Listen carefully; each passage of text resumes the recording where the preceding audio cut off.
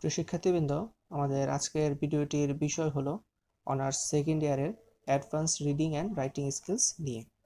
Advance reading and writing স্কিলসের writing part 2তে এক ধরনের প্রশ্ন আসে যে what form, voice and style will you use when you right on the following topics.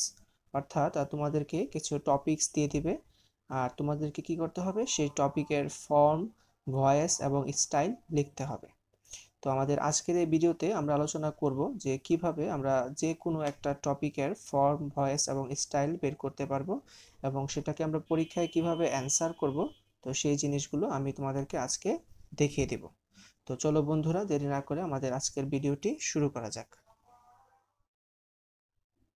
তো আমরা একটি প্রশ্ন নিয়েছি, what form, voice and style will you use when you right on the following topics. আমরা দুইটা টপিকস নিয়েছি। আমাদের প্রথম টপিকসটা হলো ইউর মোস্ট ইন্টিমেট ফ্রেন্ড, আর দ্বিতীয় টপিকটা হলো William Blake as a poet. এখানে যে কোনো টপিক আসতে পারে, আর তোমরা যদি নিয়মটা ভালো করে বুঝে যাও তাহলে তোমরা যে কোনো টপিক থেকে সেই টপিকের ফর্ম, ভয়েস এবং স্টাইল বের করতে পারবে। তো আজকে আমরা এই দুইটা টপিকস থেকে ফর্ম, ভয়েস এবং স্টাইল তোমাদেরকে বের করে খুব সুন্দর করে বুঝিয়ে দেওয়ার চেষ্টা করব। তো প্রথমে আমাদের জানতে হবে যে ফর্ম, অর্থাৎ একটা টপিকসকে আমরা কোন কোন ফর্মে লিখতে পারি, সেটার ভয়েস কি হতে পারে এবং স্টাইল কি হতে পারে। তো প্রথমে আসা যাক ফর্ম, যে একটা টপিকসকে আমরা কোন কোন ফর্মে লিখতে পারি। সেটাকে আমরা এসে ফর্মে লিখতে পারি, প্যারাগ্রাফ হিসেবে লিখতে পারি, শর্ট স্টোরি হিসেবে লিখতে পারি, টার্ম পেপার হিসেবে লিখতে পারি, লেটার হিসেবে লিখতে পারি এবং বায়োগ্রাফি হিসেবে লিখতে পারি। আমাদের টপিকটা দেখে বুঝতে হবে যে ওই টপিকটা কি হিসেবে বেশি সুইটেবল। এটা কি এসে হিসেবে লিখলে বেশি ভালো হবে, এটা কি প্যারাগ্রাফ হিসেবে লিখলে বেশি ভালো হবে, এটা কি লেটার হিসেবে লিখলে ভালো হবে। তো এটা তোমাকে নিজে নিজে বুঝে নিতে হবে। তারপরে আসা যাক ভয়েস। তো ভয়েস কি হতে পারে, সাবজেক্টিভ অথবা অবজেক্টিভ। তো কখন সাবজেক্টিভ ভয়েস হবে আর কখন অবজেক্টিভ ভয়েস হবে।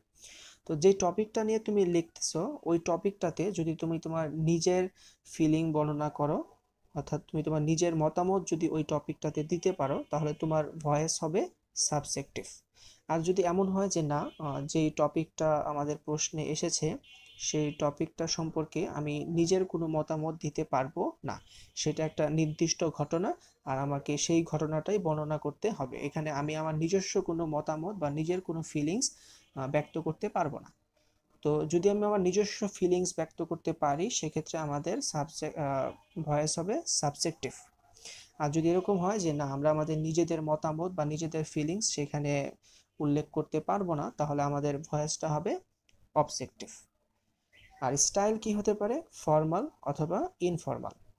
আচ্ছা, যদি আমরা আমাদের ফ্রেন্ডদের কাছে কোনো কিছু লিখে থাকি, ফ্রেন্ডদের উদ্দেশ্যে লিখে থাকি, বা অশিক্ষিত মানুষের উদ্দেশ্যে যদি আমরা কোনো কিছু লিখে থাকি, বা গ্রামের মানুষের উদ্দেশ্যে, অনেক টপিক্সের উপর ভ্যারাই করে তোমরা এটা বুঝে নিবে যে ওই টপিক্সটা তুমি কার জন্য লিখছো। এটা কি তুমি তোমার ফ্রেন্ডের কাছে লিখছো, এটা কি কোনো গ্রামের মানুষকে উদ্দেশ্য করে লিখছো, এটা কি কোনো অশিক্ষিত মানুষকে উদ্দেশ্য করে লিখছো।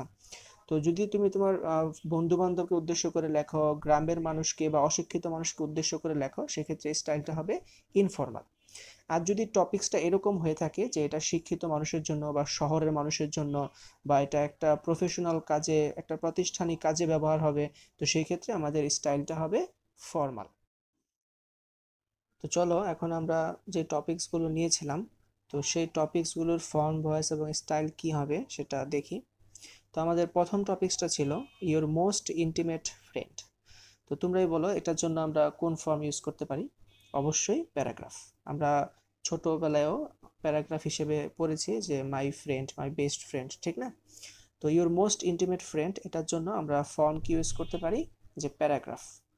আর এটার ভয়েস কি হবে, অবশ্যই সাবজেক্টিভ হবে। কেন, কারণ আমি আমার বন্ধুর সম্পর্কে প্যারাগ্রাফে বর্ণনা করব। তো অবশ্যই সেখানে আমি আমার নিজস্ব মতামত এবং নিজস্ব ফিলিং উল্লেখ করব।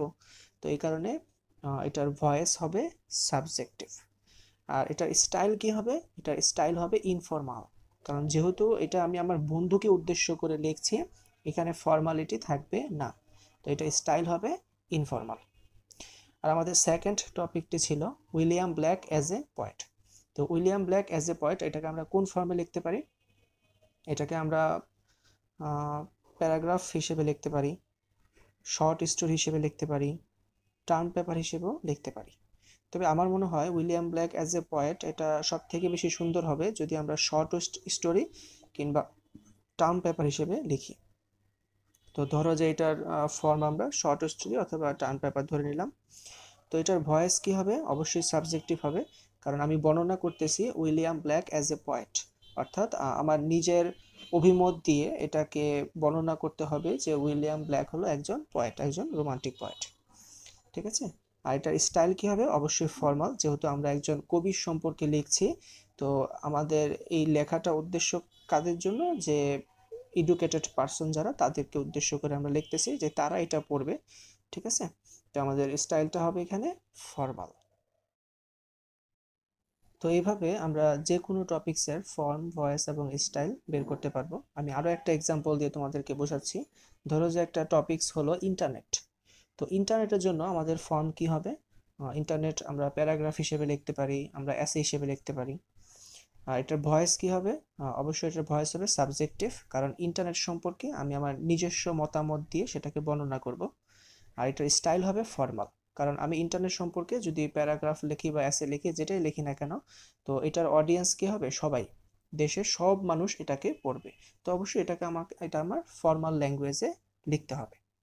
তো এভাবে যে কোনো টপিক থেকে আমরা ফর্ম, ভয়েস এবং স্টাইল বের করতে পারবো। আর এখন আমরা দেখব যে এটাকে আমরা কিভাবে লিখে অ্যান্সার করব, কিভাবে সুন্দর করে সাজিয়ে এটাকে লিখতে হবে, সেই জিনিসটা এখন আমরা দেখব। The name of my topics is my most intimate friend. I would use form of a paragraph. Its style would be informal and its voice would be subjective. আর আমাদের দ্বিতীয় টপিক্সের জন্য, The name of my topics is William Black as a poet. I would use form of a short story. Its style would be formal and its voice would be subjective. তো এভাবেই আমরা খুব সুন্দর করে এটাকে সাজিয়ে অ্যান্সার করতে পারবো। আর আশা করি আজকের পর থেকে যে কোনো টপিক্সের ফর্ম, ভয়েস এবং স্টাইল তোমরা খুব সহজেই বের করতে পারবে। তো আজকে এই পর্যন্তই। আগামীতে আমরা নতুন কোনো ভিডিও নিয়ে তোমাদের সামনে আসবো। ততক্ষণ পর্যন্ত আমাদের সাথেই থাকো। আর আমাদের আজকের এই ভিডিও নিয়ে যদি তোমাদের কোনো প্রশ্ন থাকে তাহলে অবশ্যই কমেন্ট করে জানাবে।